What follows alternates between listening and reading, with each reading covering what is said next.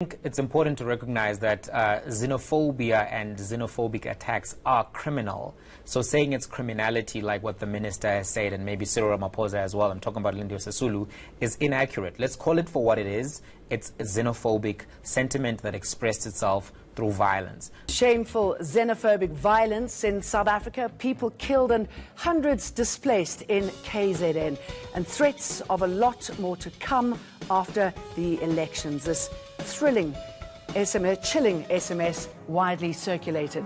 Neighbouring diplomats say our leaders are to blame, their political rhetoric fanning the flames of xenophobia.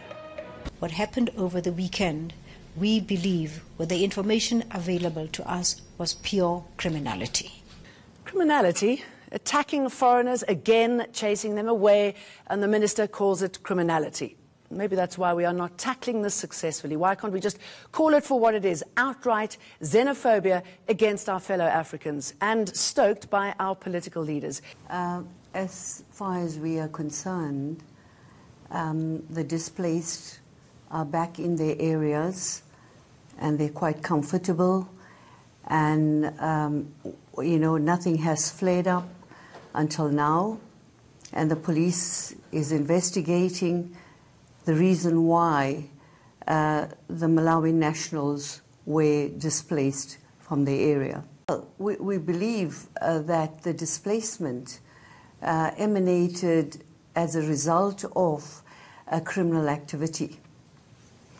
And the criminal activity that took place was by a few, which resulted in the suffering of the large amount of Malawian nationals.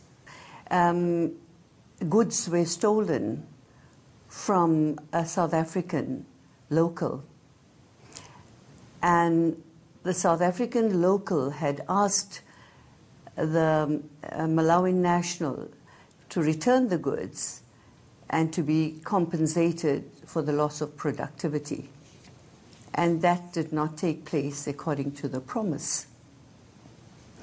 So this, therefore, this incident caused a kind of a flare amongst many people out there.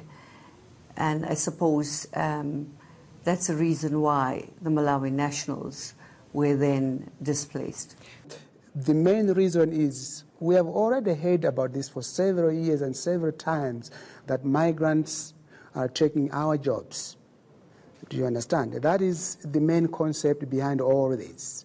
Why Malawians are working, whereas we are not working. Do you understand? Why a certain community employs Malawians, why not us? Do you understand? That is an issue here.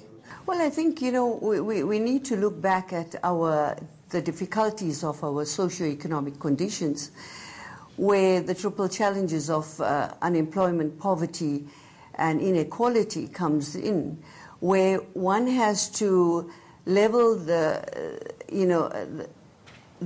playing fields, whereby we can get this economic stability.